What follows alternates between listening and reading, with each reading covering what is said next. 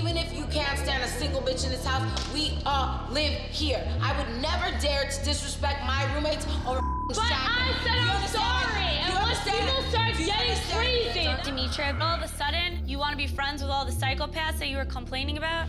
I don't understand. I'm not a pushover. It's respect. But once we say we're sorry, that's it. You're looking like a psycho.